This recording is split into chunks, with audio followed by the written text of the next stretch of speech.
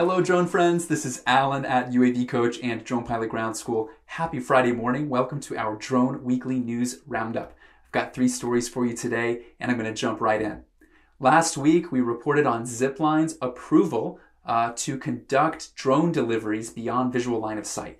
Less than a week later, they've launched an on-demand medical drone delivery service out of their hub in Kannapolis, North Carolina. From there, they will conduct deliveries over a 7,800 square mile area. They've partnered with a few organizations to conduct things like pharmaceutical products, medical supplies, and get this, prescription medications directly to consumers' homes. So very, very excited for Zipline, for the drone delivery side of the commercial drone industry.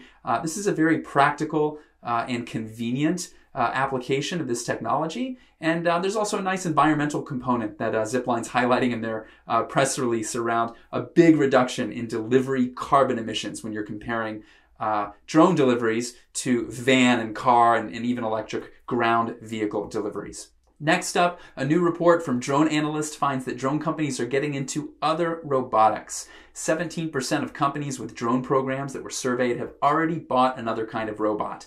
22% said they plan to do so. And of those companies that plan to do so, a huge chunk of them are in the energy and utility industry. This all makes sense. Drones are just one type of tool. Large industrial companies want to be equipped with tools to meet all of their needs. For example, drones can help do external inspections of power lines, chimney stacks, internal inspections of large boilers or pressure vessels. But to inspect the interior of a narrow pipe, maybe you'll want to use a ground-based crawler that can easily enter the pipe and collect visual data. Not everything has to fly. Boston Dynamics Spot Robot is also seeing large-scale adoption for inspections since it can autonomously enter an area and collect data. And inspection solution providers like our friends at MFE are equipping the Spot with more and more types of sensors. MFE has created a gas detecting sensor that it attaches to the Spot. There's also specialized acoustic sensors that can detect sound waves for inspection purposes. Pretty cool. Lastly, industrial drone company Skypersonic completed the world's first transcontinental drone inspection. The inspection took place in a utility plant in Turin, Italy, but the drone was piloted from Orlando, Florida, and they were able to make this possible using an internet connection from a normal cell phone. Drone pilot Drew Camden had no idea what the Italian plant looked like. He solely went off the video feed from the drone, which only had a lag by less than 1/10 of a second. That is insane. As you can imagine, this kind of remote drone piloting can save both time and money. By lowering the pilot's time commitment, several inspections can occur while remaining in one place.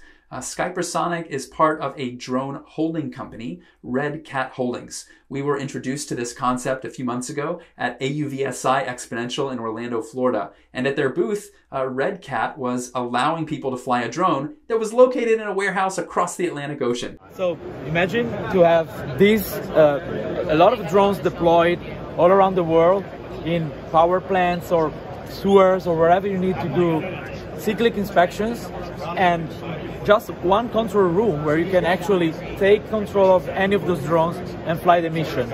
So very cool to see where this technology is headed, folks. All right, that's all we have for this week. Don't forget to subscribe to our channel to stay up to date on the latest drone news. Remember to check out the links in the description below to read more. Thank you so much for watching, and to all of you drone pilots out there, wishing you blue skies and safe flying.